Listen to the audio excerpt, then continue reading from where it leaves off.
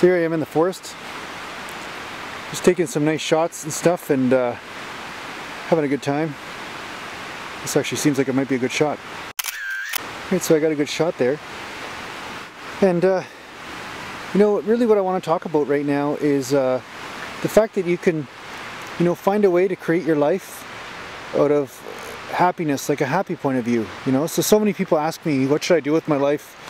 Where should I go?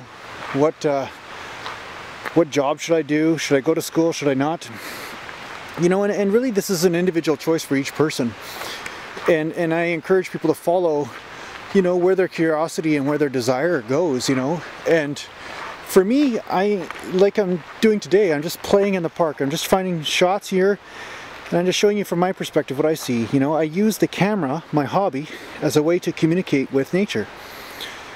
So it's almost like, it's a very spiritual process for me. It's almost like the forest is telling me what shot it wants to show me, you know, what pose, you know. So ultimately, see here is kind of nice, you know. So you can see this, and then we're done through. So it depends on where I want to focus my lens, what I will see. And it's really the same thing with spirituality, the same thing with your life. You know, once you focus on something, whether it's your joy, this is what you will get more of. You will start to find it. You will start to look for it instead of looking for the drudgery in life. So the reason why sometimes I say don't go to school to some people is because they're going to school because they think somehow that after they're finished with one drudgery, it will lead to a happiness or a joy. And yeah, I'm all about work, but at some point, you know, work can be fun, you know. It can be a movement of your soul, right? So I'm really always using the joy that does come to me as a messenger. It's like it's telling me where I should go, what I should do, right?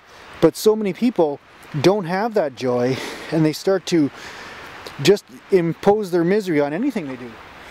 So what I was saying is, so many people, they don't have joy in their life, they have misery, and then every decision they make comes from a place of misery. Whether it's they go to school or whether they go start a business, it's all coming from a place of lack, but not coming from a dance. You know, and I totally understand that we're mortal here. You know, tomorrow could be the last day of my life, or maybe today is. And the only choice I truly have is, do I follow my joy today? Do I learn how to embrace and love life? Not avoid it. I'm not talking about using drugs or any of these types of things that people use as coping mechanisms to avoid life. I'm talking about really embracing it, really enjoying it. And when you start to dance with life and have fun, it starts to reveal things to you, gifts. It starts to reveal ways that you can make your way in this world and survive and have fun. So it's a win-win situation. It's not like this constant compromise. This thing where I gotta trade my blood just so I can live today. And then maybe tomorrow I'll do it again.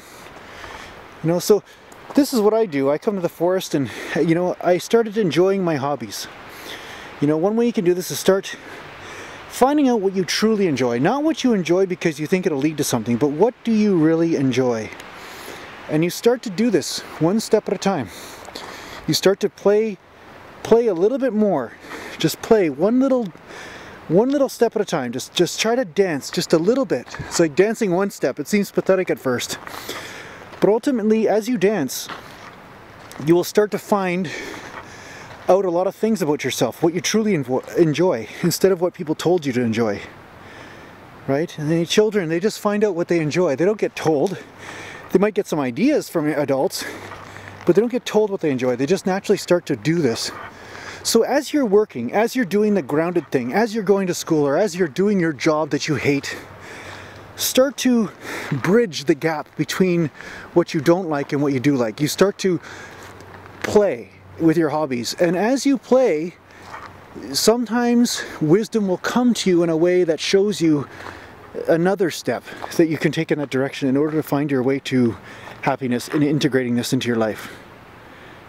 Right? So this is the park where I got my walk down this path every day, or not every day, but a lot of days. And I do videos in the park, or I do pictures. You know, a lot of my thumbnails are made out of these pictures. So yeah, playing is tremendously powerful for guiding you in your life. You know, really the only reason why any of us is on the spiritual path is because at some point we became miserable in some way. There's something about us that's suffering, and so we want to find a way to start enjoying life again. It's almost like we're on this side of the fence, and we know the field is there. See? We know the field's there. The field is there to play on, but we're stuck on this side. But once you know that the field is there, that's the beginning. Now you've at least entertained the possibility that life can be play. So yeah, just find out what you like. And if you don't like anything, that means you're believing you're suffering a little bit too much. Or you have some ideas that you really think are true that aren't about what life is. Life is really play, that's all it is. There is some suffering in there, there's some emotions, some feelings, but you are really here to play. That's where all the magical stuff came from. Einstein played. You know, a lot of the people that were the greatest, they started to play. They had fun with this curiosity, with this gift called life. Yeah, so yeah, maybe these are a couple words that'll help you on your path. I'll start doing a few of these videos actually, just doing some walking along, and maybe you'll enjoy this stuff a little bit more than sitting my butt in front of the camera. So thanks for listening. Take care for now.